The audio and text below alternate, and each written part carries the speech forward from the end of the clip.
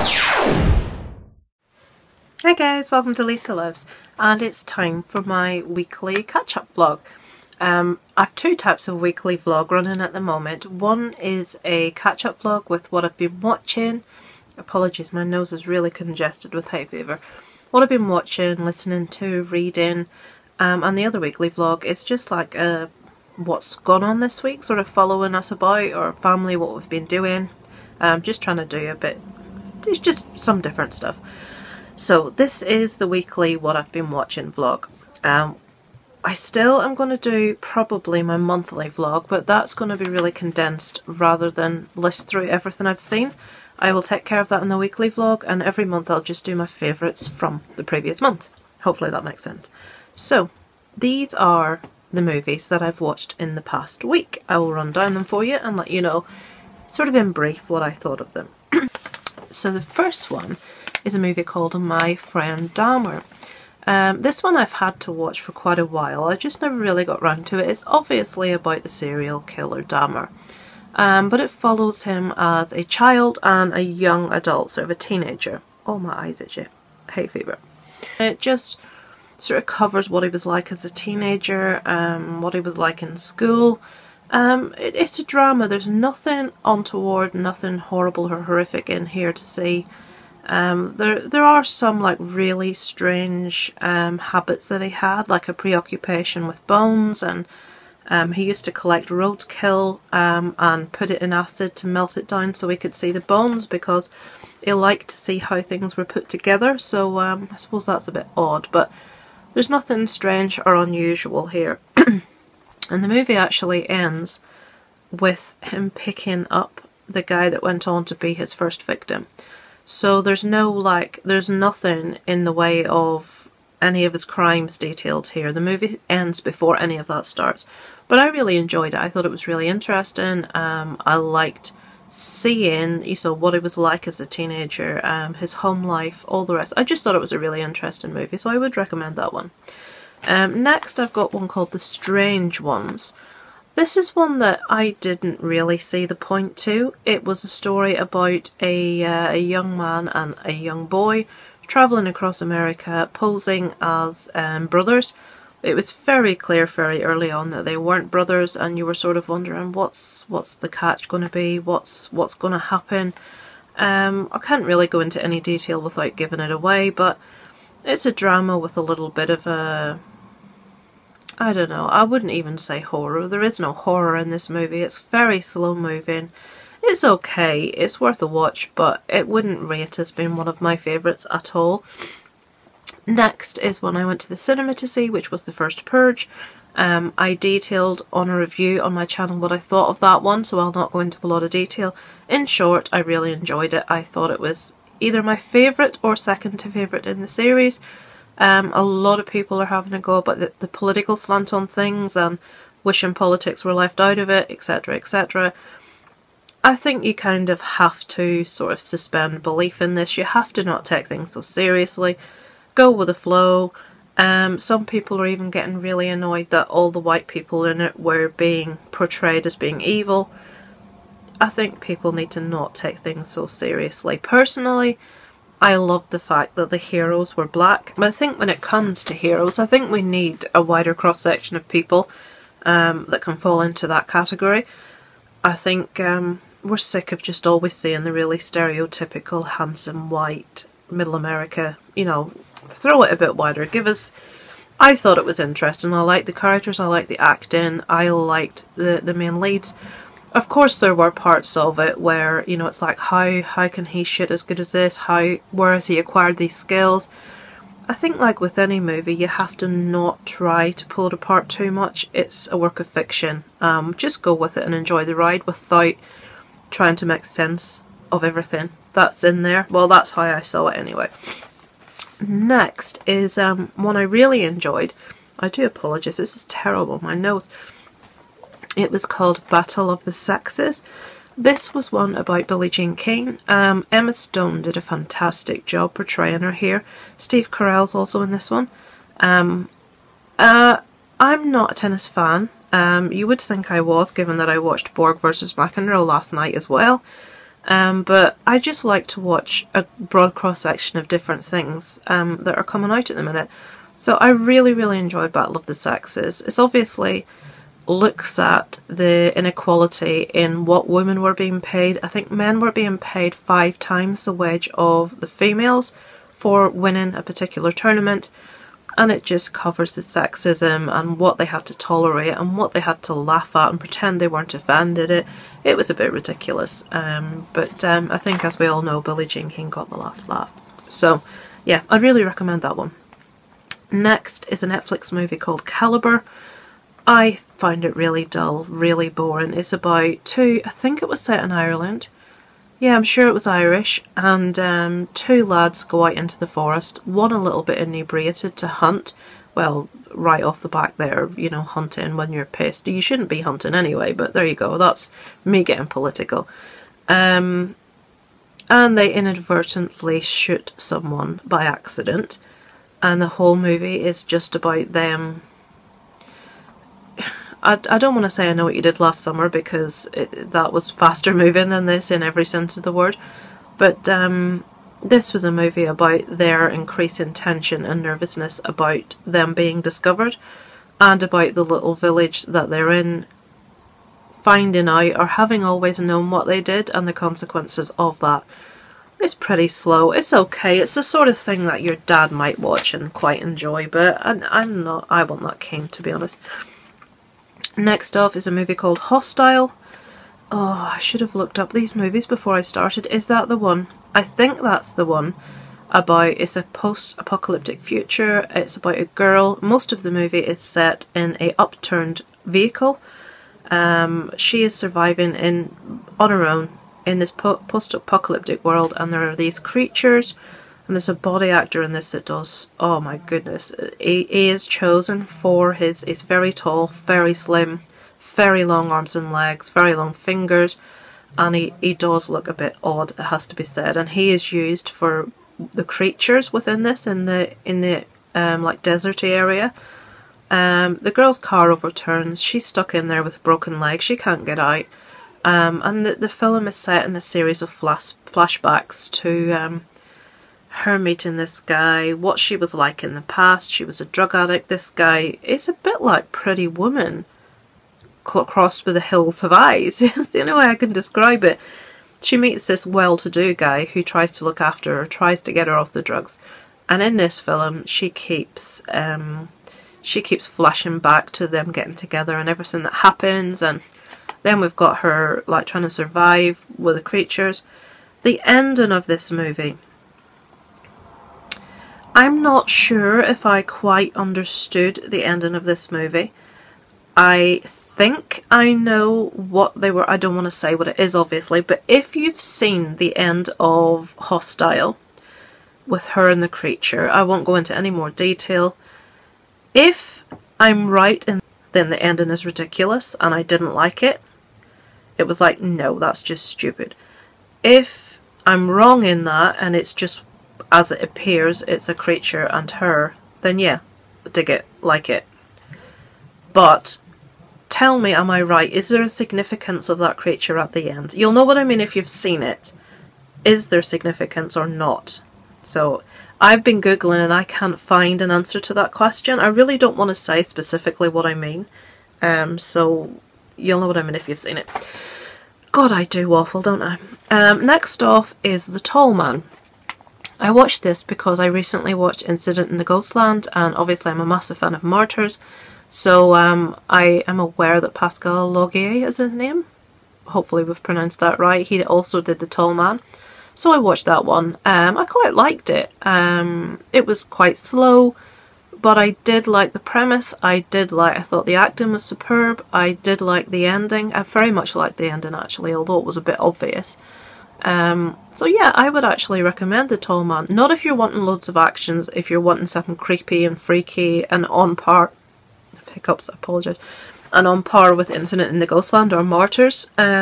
I've also realised I'm talking really fast, so I hope you can understand me. So yeah, The Tall Man, I did dig it, I liked it. Next was The Cured. This is a movie that I went to see at the cinema and there was a misprint in the listings, and I ended up having to go and see Truth or Dare instead, which I hated. I thought it was ridiculous. The Cured is a movie about, there has been a zombie outbreak, people have now been cured, 75% of people have been cured, 25% haven't been, and it's a movie about the cured basically being reintroduced into society and jobs, working, and how the world see them and everything that happened. I quite enjoyed it. I thought it was quite good. I wouldn't say it was fantastic or amazing, but it was interesting for a watch. It was better than Truth or Dare, put it that way. Next we've got a Spanish movie called Secuestros. This also means boy missing. Let me try and recall. This was quite recently. I'm trying to work out if I'd liked it or not. I did like it. I'm trying to remember the ending of it. Right, yeah, this one has quite a few twists and turns in it. I think it didn't really need to do that twisty-turny type of thing to make it interesting. It was interesting in its own right, but it just needed a little bit of something else to inject a little bit more interest in there. I'm using the same word over and over. I would have liked to have seen a little bit more darkness, a little bit more of a thriller aspect rather than just a drama. Perhaps a little bit of horror injected in there. It was a good movie, I did enjoy it, but I felt it just lacked that last little oomph to make it really good. Pacific Rim 2, oh my goodness. I watched this with my husband and son over the weekend. We were looking for something that was suitable for kids to watch. That one's a 12A. Isaac's only 7, but we do allow him to watch 12As. It was just so dull. It was awful. It was like someone had given a 12-year-old boy a budget and said, go make a Transformers movie. And he tried and he failed miserably. The effects in this were excellent. The robots and the monster and everything, awesome, fantastic. The script, the acting, the storyline, awful. I mean, these robots are meant to protect mankind from the creatures, and a vast portion of this movie they're training to sort of like 2 people go inside the robot and control it, so a lot of the movie follows that. But in fight scenes we've got the good robot destroying skyscrapers and like taking out floors that are populated with all these people for no reason other than very clearly to show in the effects how cool it looks. But if they're the good guys, what the hell are they doing destroying buildings for no reason? I didn't like it. Then we tried another movie that we could all watch together, and ridiculously I put on Disney Zombies, which was awful. My son was fixated, he really enjoyed it. It's basically what it says on the tin. It's a Disney movie, but a really poncy one. It's a musical, and it is about zombies being reintroduced again into society with normal preppy high school cheerleaders and jocks. And the zombies basically can only be identified as zombies because they have got green hair and slightly pale skin. And it was awful. It was like it was like High School Musical with a zombie element. It wasn't good. It's something I'd recommend to little kids. Maybe little girls that like princesses might like it, who knows, but not for me. Next one is a comedy called Blockers. I have an issue with most comedies. Maybe I've got no sense of humour, who knows. It's quite hard to really hit me to make me laugh. Movies like See No Evil, Hear No Evil, Dirty Rotten Scoundrels really make me roar. Borat really made me laugh. Planes, Trains and Automobiles. But most comedies nowadays, like everyone raved about Game Night, I thought it was okay as a movie, but hilarious? No, it maybe made me chuckle once or twice. This one was the same. It was a movie about 3 girls grow up and decide to have a pact to lose their virginity on prom night. And their parents catch wind of this, and blockers, obviously they're trying to block this from happening. So it was an interesting enough little film. It was enjoyable. But was it hilarious? No, it wasn't. There were a couple of little laughs in there, but usually what these movies tend to do, they're quite slow, and it follows a very generic pattern.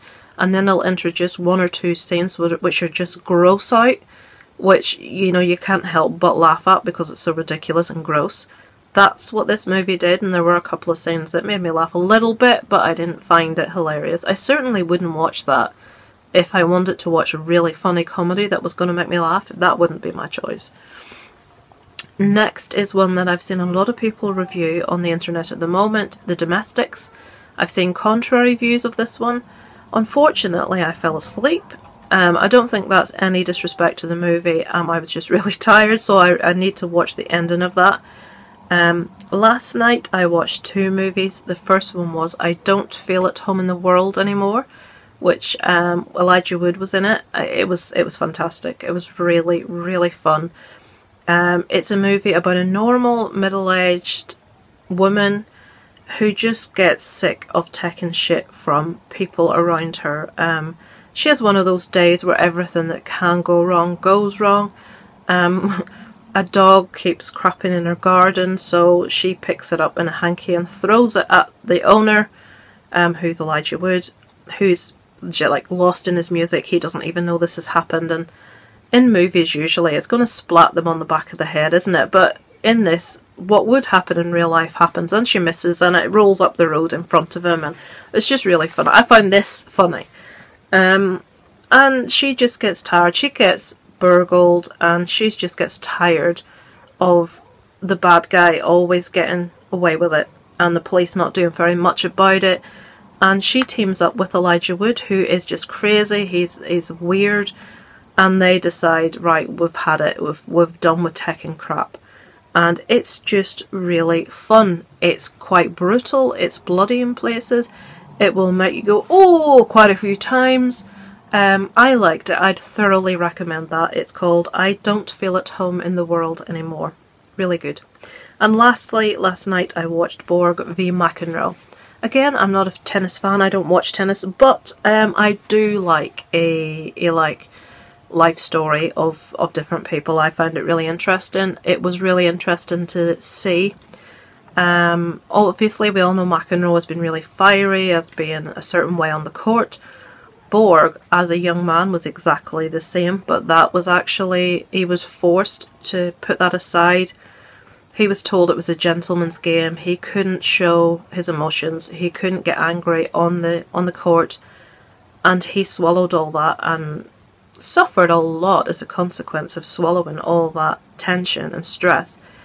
But McEnroe did the opposite, and he let it all out, and it actually made him the better player for it. So this basically covers Borg trying to win his 5th successive championship. I don't know what they call it, I apologise. And McEnroe was there to get in his way and make sure he doesn't win. And yeah, I thought it was quite good. I really enjoyed it. It was really good performances. Shia LaBeouf plays McEnroe in this. I thought it was just awesome casting, to be honest. I can't remember who played Borg. It slips my mind at the moment. Apologies. I've just got a chronic headache coming on. Great. Awesome.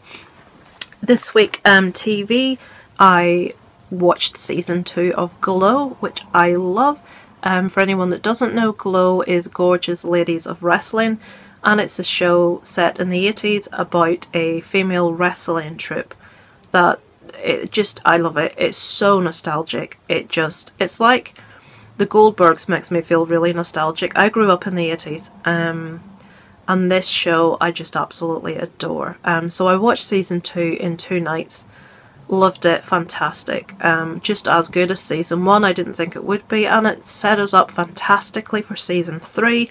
It ends, and you know there's going to be another season. I'm in love with the character Zoya, just amazing, love her. If you haven't seen Glow, and you do like nostalgic things, go check it out. It's on Netflix at the moment, and it's so good, really, really good. Also on the TV, I can't not mention it, as boring as it may be. Football has been on in this house a lot. To anyone in America, when I say football, I mean soccer, not like, obviously, American football. World Cup is on, and England have got through to the semi-finals, and my husband is on the edge of his seat. He's obviously English, and I couldn't be more uninterested if I tried. So we shall see. I like to see an underdog win. I don't like to see teams that have just got a team full of egos do well. Just, I don't know, I want to see like Croatia maybe win. A small team, one that doesn't normally win. One that's just happy and pleased to be there and have done as well as they have, rather than just be fixated on we're the best, we're going to beat everyone else. But that's just me. I know there's a lot of football fans out there that will completely disagree with that, but yeah, that's just my viewpoint. I would just like to see the little guys get a chance. So I think that's all I've watched on telly this week. Personal stuff the last week, I have started, for anyone that hasn't seen it, to do a weekly vlog. Just taking little bits of film every day, just with general stuff that we're up to. Just as a... I love to watch other people's personal vlogs, so I just thought I'd do one myself. I may not keep doing it, I may keep doing it, who knows. If enough people are interested, I'll keep doing it. But we'll see. So this last week, Isaac has had his football camp, his first week of summer holidays, and our local like football team, they have a football camp every year where the kids go and they have professional coaches that teach them some moves. So he did that all last week, and it's been a bit manic for me because my dad's really unwell. We thought he was going to need to go into hospital. He's my mum's 24/7 carer, so that was really stressful. My mum has multiple sclerosis, really severely badly. She has 4 carers come in, 8 carers, sorry, 4 sets of 2 come in each day. And it was looking like I was going to have to go in and replace my dad, and my health is not good. I'm not physically capable of lifting and all that sort of stuff, but because my dad pushes himself to do things that he shouldn't be doing, it's sort of expected of me. Anything else? Reading. I'm still reading The Long Walk by Richard Bachman, which people will know is the pen name that Stephen King wrote under for a while. I am enjoying it, but I keep falling asleep. I just get really tired. I find it really difficult to... I don't know how other people do it. Obviously, having a YouTube channel, you make videos for your own channel and edit them and put them up, and then you try to watch other people's and you try to comment. Then you'll want to keep up with new movies so you can review them, and then you've got all this big list of older movies that you haven't seen that you try to work through, and then tags come up, and I love tags, don't get me wrong, but I don't remember every movie in a series. Like, there's one going around at the moment, the Chucky one, the Child's Play one. I've seen all the movies. I haven't seen the last one actually. I do have that I could watch, but I don't remember little instances that happen, and I find it really hard. I need to like refresh myself by reading online what happened, and I'm like, oh yeah, I remember that. But how do people remember all these old movies, catch up with all these old movies, watch them enough times that they know what's going on, watch all the new movies, have a life, read, watch TV shows? How do people fit all this in? It's just crazy to me. I don't know how they do it. I struggle personally. So yeah, I'm still reading The Long Walk by Richard Bachman. What else? Shout outs. I haven't sat down and thought who... I'm going to switch off and think. Right, I've thought. What I'm going to do, because I need to properly sit and look down my subscribers list before I do this properly. So what I'll do is I'll do that next week. But because I always give shout-outs, what I'm going to do is just talk a little bit about channels that are regulars that I watch that I just want to mention. Apologies anyone I do leave out. I have quite a few regulars that I watch, so I don't want to, you know, I'm going to leave some out clearly because it's not possible to remember everything, and it's my brain, we know what that's like. So I want to first of all shout out, and I don't know if I've got this right, and please correct me if I'm wrong, this is Rusting Willpower. She's a lady that's got a channel that I really like. I love her witticisms. I like her dry sense of humour. She's really warm. She's nice, friendly. Just stupidly talented. I mean, she can draw. Now, I'm not sure if I've got this right, so correct me if I'm wrong. And I need to know your name. I don't like not referring to you by name, so I just know your channel name. There is a vlog she did, guys. I think it's the one of her holiday haul DVDs that she bought when she was on holiday. And at the end of that vlog, there is a little snippet of a song. And I thought, oh, I really like that. What's that? I didn't recognise it. So I said, what's that song? And if I haven't confused what's gone on, I think it's her song. I think she's actually singing this, and she recorded it. She said she recorded it and Windows 10 uploaded and wrecked it or whatever. But if that is her song, it's beautiful. It's such a nice song. I really want to hear it in its entirety if she has it. But I'm giving a shout out for her channels. I really, really like her. I think she's a lovely girl, and I think she's insanely talented. She's one of these people that is insanely talented but doesn't know she's insanely talented and doesn't broadcast it and doesn't boast. And I like that about people. So yeah, I have to mention Rusting Willpower.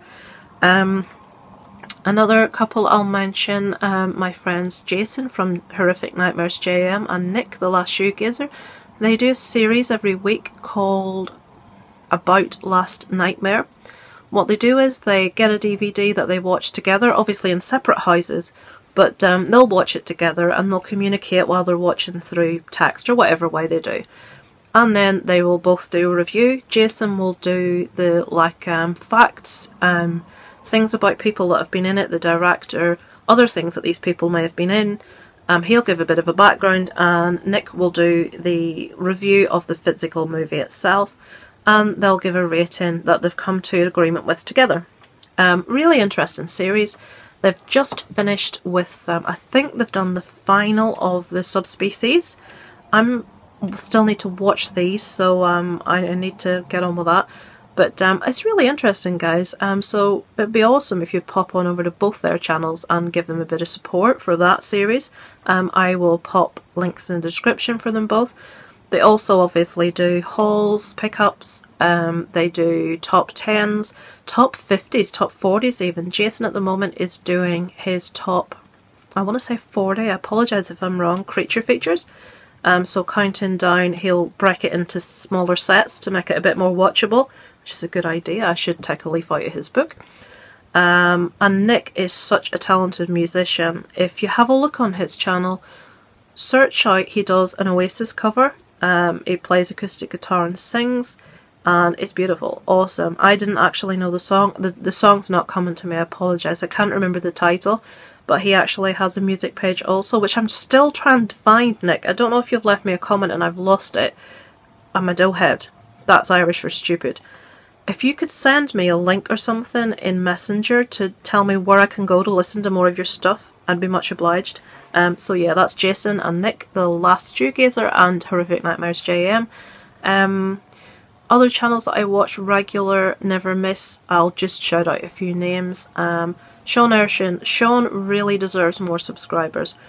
Sean is a lovely guy. He is of Irish descent, which is always like with me. I think his mother was Irish. The name, obviously, Sean Patrick, you know, it had to be a no-brainer the guy was Irish. But he has really good content. He's created a lot of really, really good tags. He's got fantastic horror knowledge. He's just a really nice, decent, genuine guy, and he deserves many, many more subscribers than he has. So a definite shout out for Sean. I will put his link also in the description, and it would be awesome if you could give him some support as well. Other channels that I don't miss, Bronco Juggalo Talks Movies. The only ones I haven't really seen a lot of is the Friday the 13th ones, because I find it hard to remember specifics from each movie. But so there's Bronco Juggalo, who else? The Horror Man, whose knowledge about horror is ridiculous. I've learned so many new movies from him.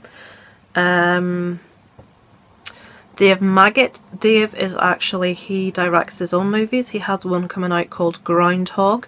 So a definite shout out for Dave. He hasn't been on the community for very long. Really nice guy. Right, I'm going to stop talking about horror channels. Sorry if I haven't mentioned you. I probably still do watch loads of people that I haven't mentioned, but I can only pick a few for each week. Other things can I make this week? Oh, favourites. 2 things I bought this week are favourites. This is the first one. Ooh. Now, can you imagine if that were real, how much that would cost? Yeah. I got this little fake ring for myself because I thought it was really cute. And my t-shirt. That's definitely one of my favourites. Seize the moment. Anyone that doesn't know, I adore the movie Coco. I love kids movies, I can't lie. I love Disney movies, I love Pixar movies. Pixar are Disney now, but yeah. for many, many, many years, the Toy Story franchise was like, oh, right up there. Still is, but Coco has joined it right up there, which I didn't foresee happening. And the tattoo that I got most recently is actually not healed that well. I'm not going to pull it all up. You can see the little guitars here. That's actually taken from Coco. Just, I don't think they're on here. Nope, they're not. Just as a little nod to my love of the movie. So, yeah, that'll do me for this week. That has been the week ending the 9th, I think. The 8th. The 8th was Sunday, so that's this past week. So, hopefully, you find something of interest there. Thank you for people that bothered to sit and wade through this. Much, much appreciated. And I will catch you all next week on my next roundup, but probably will be back before then to talk about some top 10 or tag or something or other. So over and out from Lisa Loves.